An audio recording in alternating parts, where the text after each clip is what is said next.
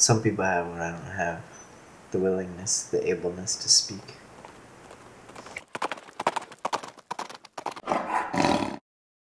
I prefer putting things into my mouth, like cheeses, nuts, beer, carved ham, chocolate, than to hear things come out of it.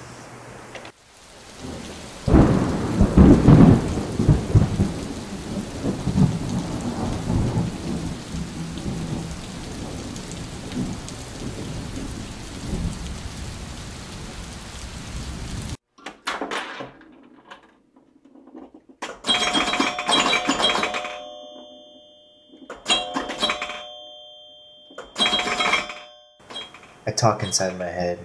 I go through mountains. I sift through the sands. I keep my eyes peeled. I take in the clouds, the limping pigeons.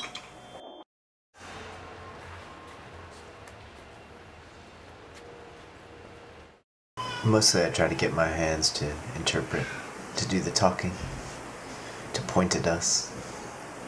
I feel obligated.